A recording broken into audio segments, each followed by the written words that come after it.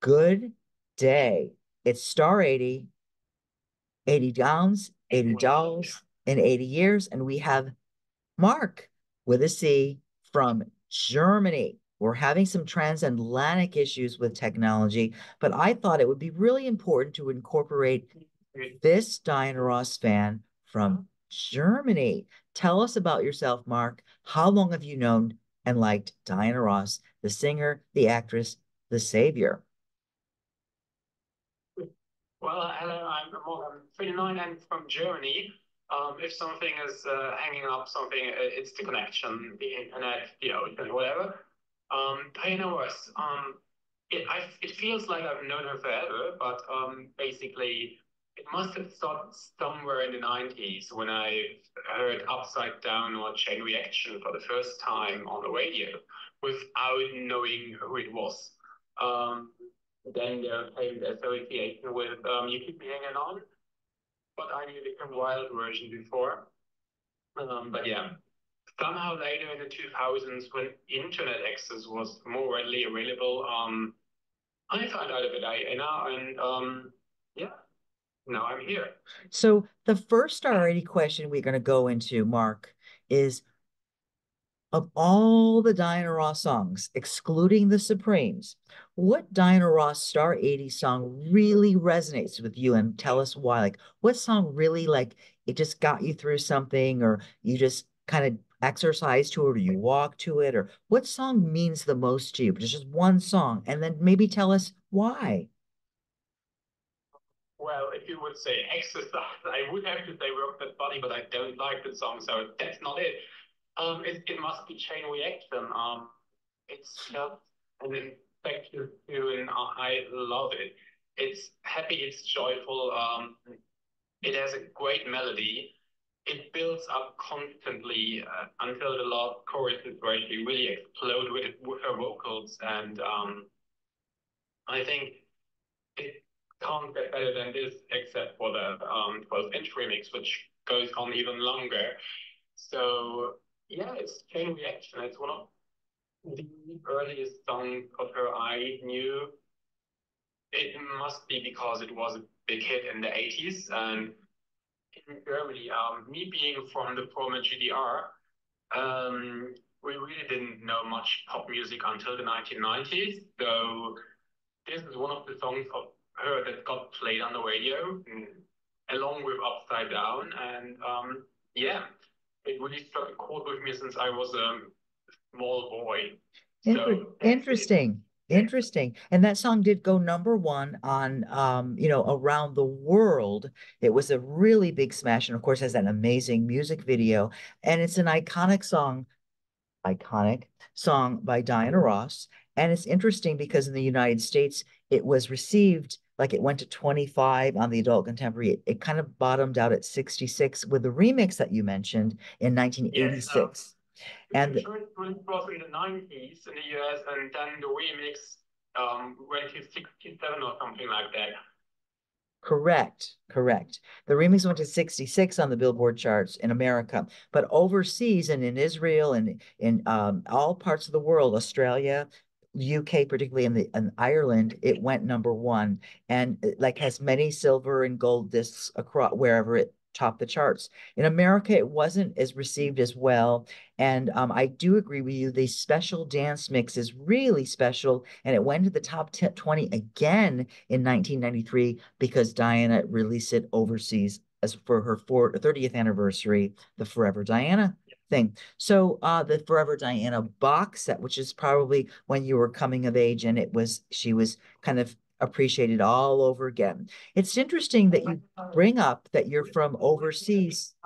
10 years old. Oh, don't date me. All right, in terms of I did yeah, I was more than 10, a lot more than 10. The but that seriously, it's amazing to me how someone like Diana Ross has like a ripple effect. She still, can attract people from all over the planet. And then years and years after, when she made her first impression with the Supremes and her impression that was a deep impression as a solo artist with an Oscar nomination and so forth. So the question number two, what Star question number two, What particular era of Diana Ross's very storied career mean something to you? I mean, it could be like a YouTube video you saw from the past or something currently. Maybe it was when you were at the city center in 2017 where I met you after the after party with Andy and everybody. Now, what moment in Diana's career means the most to you? What moment, what era? I would say the 70s are particularly fun for me.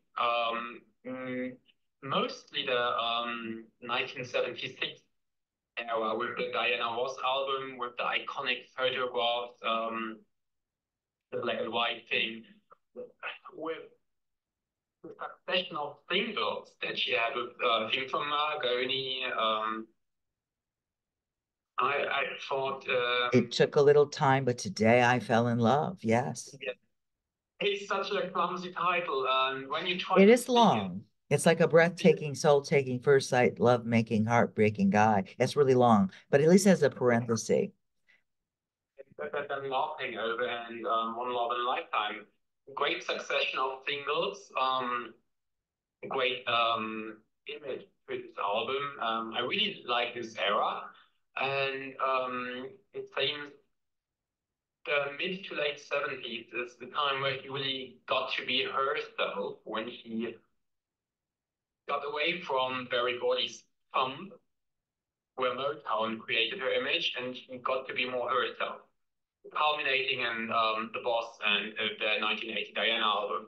So this particular time was an exciting time for Diana, image-wise, music-wise. Motown gave her more freedom, except for some things. So yeah, it was an exciting time to be Diana uh, Ross and a Diana yeah, Ross fan, right? It was an exciting time. And of course, that excitement still lingers and lingers and lingers. That album is close to being 50 years old, and it still matters, and people still listened and danced to Love Hangover. And people are sampling a lot of the songs from that album as well. So laughing. I mean, interesting. it was in a was it Will Smith in the 90s? Yeah, In 1999, he sampled it, as did Brandy and Monique. I think they did a song. There's an email from work. But Brandy and they sampled, or Monique, I think Monica sampled Love Hangover in a song too. And it's a song that just is timeless. And that's why we're celebrating the magic as it leads to Diana Ross's 80th birthday. I failed to mention that I'm interviewing people from around the world, including yourself, because we're leading counting the Diana Ross's 80th birthday. And yes, she's the face of YSL for the 2024 season. I know. and she looks amazing. Yeah. And so this is your way to say thank you to Diana Ross in this self-proclaimed Star 80 hashtag that only I could self-produce. And we're really self-production here because our Zoom doesn't even work. All right. So, but there's nothing going to stop me, baby. So the next Star 80 question is, what gown of Diana Ross really you're like so excited that she came out with that gown, or you saw her. I know you saw her at City Center on April 26, 2017. That's when I met you. It was a rainy night, and it was a great night. We were really close. I helped the grandchildren get on stage because I was that close. What song or what gown during that performance really like spoke to you and you couldn't believe? I don't know. Just tell us this experience with a gown that you saw at a show that you were like, oh my gosh, it's like unbelievable. I'm moved by this. This is just so incredible. Well, I'm not too much into gowns, but Okay. when it comes to Diana outfit, let's say it like that. Okay. Um, I like the more simple approach. That's why I'm totally in love with the 1980 Diana look for the album cover. It was so simple, so streetwise, so accessible to anyone because you look glamorous but accessible. She was glamorous because she really had a loss. And there wasn't the weave or the extension wasn't there. The makeup was light or kiddingly made up like there's no makeup. And she had like that wet look with the jeans and the t-shirts, which was an accident. You know, those jeans were Gia, Yeah, the model.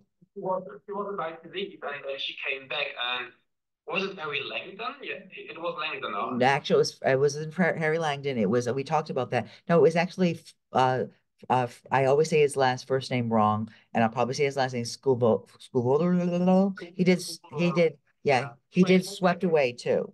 But the inside was Douglas Kirkland, which was photographed for the Boss session. But the 1980 session with the jeans and shirt t-shirt was Scuvulo. All right, throw it out. Yeah.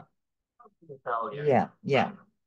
And he also did Swept Away, which was a gatefold, but black and white, but with a spiky hair. Okay. And that was on Capital RCA around the world. So interesting. Well, I didn't want to put you on the spot about the gowns, but I get your feeling that look is important. And she always surprises us with looks and album covers and all that. So the next question is, question number 4. What of Diana Ross's career to you is like your favorite? We talked about the favorite part of her career, but what is her lasting legacy you think that Diana Ross gives us? Like, or what do you think will be, whether it's acting or singing or dancing? What is it that, or not dancing, acting? What is it in Diana Ross's career that you think is going to be the lasting thing that she does? Like, what is it like? What's going to be the timepiece of Diana Ross's legacy? Like, you think that's really going to like be the forever Diana. Forever Diane has Ain't No Mountain High Enough.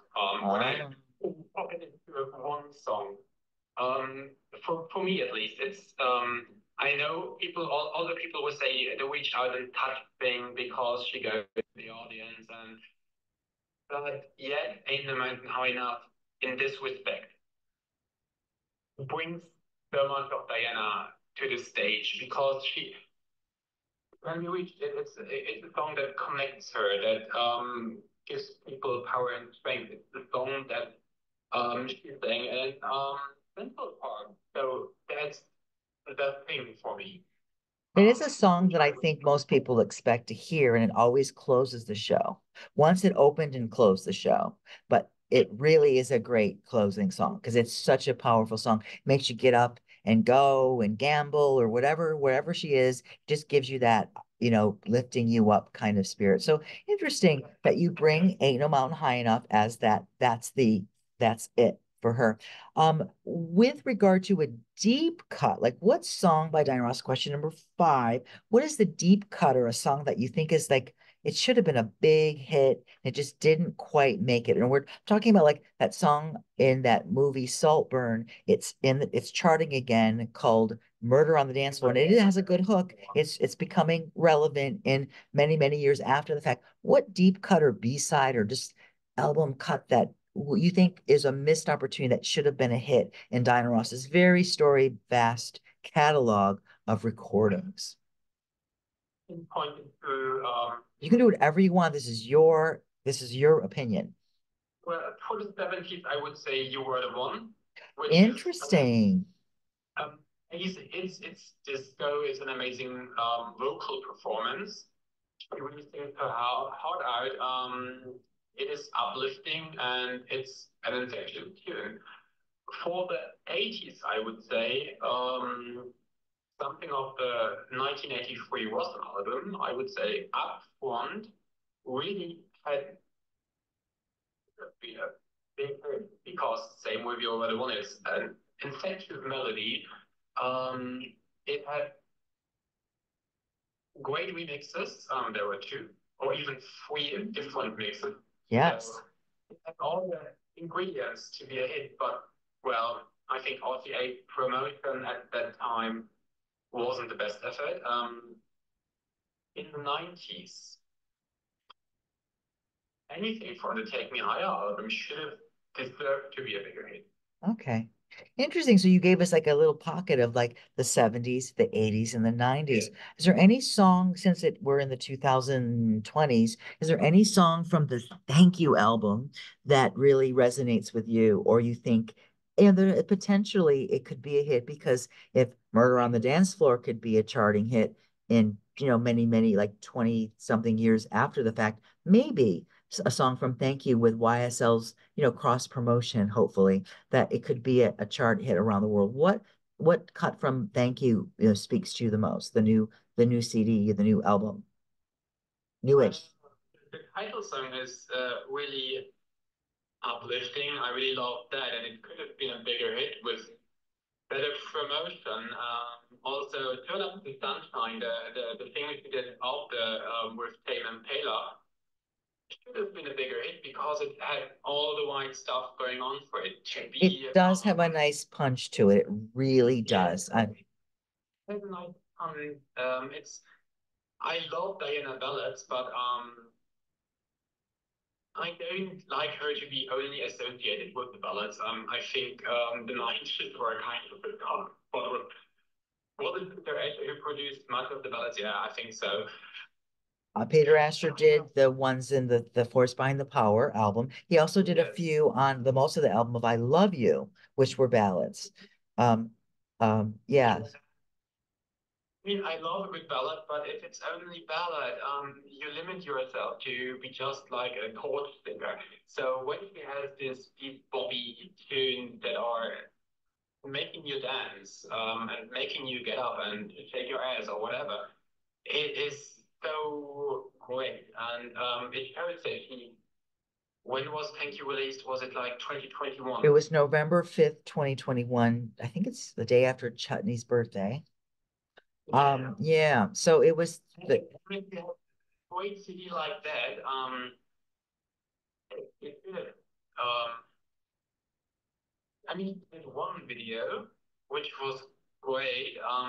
oh, and I Still Believe that was a video, right? Or All Is Yeah, Well. Should too. yeah. The other two, were you in the video where it was like a crowd-funded or crowd pleasing, fan pleasing video where the different people were on it? Were you in the video? No, Oh, okay. I wasn't either. I don't do these things. Oh, you, Yeah, I'm a big ABBA fan, and these things always make me personally cringe. I don't. I like it when people pour their heart and soul into stuff like that, but it's not for me. I'm not judging, but ABBA, for ABBA, Agneta, one of the singers, she did one thing like that or something like that for a single, like, uh, 10 years ago. It was total cringe. I'm not for that, but to all the people who are brave enough to do it, it's yeah. always great. Well, for the record, I was brave enough, but I was kind of passed. I was passed on. I shouldn't mention that, but I have to. I thought maybe, but I didn't tell anyone, and now I'm telling the world. My clip wasn't acceptable. So moving on. I'm worth. I'm all about. That would have been a fun thing, but you know what? Everyone, everything comes in its own time. So that being said, moving to the sixth question. Uh, I think I'm kind of doing the questions out of order because my hand is tired and I don't have my notes in front of me because we weren't able to do the Zoom. So I'm going to be pushing the questions a little out of order. But number six is the question. Well, we're going to pretend this is number six. It's if you were to pick a duet partner for Diana Ross, it could be someone from the past, someone that's of the present, or even someone that's like deceased even before Diana was performing at like 14 with Lupine Records, or Motown Tamla and RCA, Decca, whatever. What Motown? What would be the duet partner for you? Oh, I saw some of the other videos, so I knew Oh, what was coming, and I gave it some thought because do it, yeah, do it. It always have to be well carefully planned, and I would love Diana. Do it. so that's possible because Donna Summer and Diana Ross did a lot of songs together. Particularly, there was a song called "There Goes My Baby" that Donna Summer did first, and then Diana did like the traditional version of it. Yeah. That could be kind of mashed up together, or some of the ballads, the torch songs that they did. And with artificial intelligence, we don't like to talk about it in academia or in life, but there's all things are possible, with AI. And you and I could tinker over the overseas and create a duet with Donna Summer and Diana Ross, possibly. Even with I Feel Love sampled, I Live and Love and Living and Given has a sample of the I Feel Love by Donna Summer sampled in the remix of Lovin', Livin' and Given, which of course is the album with a cigarette with Ross that you mentioned. You were the one. So since you went through all those questions and my hand is about to fall down, do you remember this one of the questions that I didn't ask in this? We talked about the gowns, we talked about the deep cut, we talked about the duet, the favorite song and how it resonates with you, the duet, help. Movie. Okay. With her, do you have a favorite Diana Ross performance in a film or just performance in general that you saw on YouTube that you think is, oh, that's it? Well, as a general performance, I think is so amazing when she's on the stage. But Oh, I did. I know the question was live or Memorex. Do you like her live or do you like her in the recording listening to her? That was the question. So we got them all.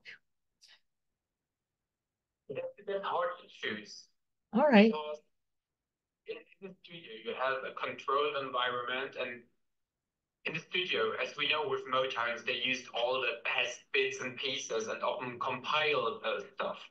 And also with the other productions, you get the best pieces of Diana and all the ad libs and whatever. So that's hard to choose sometimes because a recording is amazing, but when you see her live, you get this love and you get this energy. So it is hard to choose. If I would say on record, I prefer the studio work. If I see her, I prefer her live Okay. because live albums, which are also a possibility, they never translate that well. Yeah. So it is depending on the circumstances, I would say. Right. So it's all circumstantial. So interesting enough, as we close this conversation on Zoom meets Facebook, this is a real hybrid affair. There's a Netflix special that I don't know if you have access to. If you have Netflix where you are, it's based on the greatest night of pop, and it's We Are the World recording. It's interesting that we are the world right now, and that I'm in New York, Manhattan, and you're in what part of the world are you at? I'm in Dresden in Germany. Wow. So cool. We are the world. We are the children. I don't know if we're the ones to make a better day, so let's start giving, but we are the world We right are, now, I representing. saw it. I saw it yesterday, and it was in because with Diana, so many things have been said and written, and not always in the most favorable way, but in this documentary, and that's what I always get from when I see Diana in any situation, that she's a dedicated artist and so much, so full of love. And one of the engineers said it at the end, really what Diana is about for me. He was the last one to be there, and she sat there and cried, and she was sad that it was all over. Yeah. So this is really magical about this woman. She is a full professional and dedicates herself to whatever she does Yeah. And with it's all the love and passion she has. yeah, and that's why she's I so as we leave this call, I want to thank you so much for taking the time. We've been having a little stops and starts with this, and of course, nothing's going to stop us now. That's a Samantha Fox song. That also is. How can you bring up Samantha Fox and Diana Ross? I know it's a sacrilege, but so I'm gonna like thank you so much for allowing me to say Samantha Fox. And I'm going to stop the recording and thank you so much. And no, seriously, thank you. I just got because my hand's about to fall off. That was Great. No, you were great. And when I got all the 7 questions in, so wonderful. And I'm gonna take an image of you and superimpose it with the star 80 thing. And you are the perfect 10. You're number 10 in the interviews. Did you watch? Which ones did you watch? Because Dina was on my case about like talking over people or getting too excited and not letting Nick Ted. I didn't let him talk as much. So I'm not a journalist, but I really, I wanted to just say, I just saw Andy now, Andy Skurro. yeah, okay. His was really good. I thought that was an improvement. And then I did Michael Musto, who was a gossip columnist, and I posted his. And then you're number 10. So I will have this up probably in a few minutes when the recording is done. I think it'll be on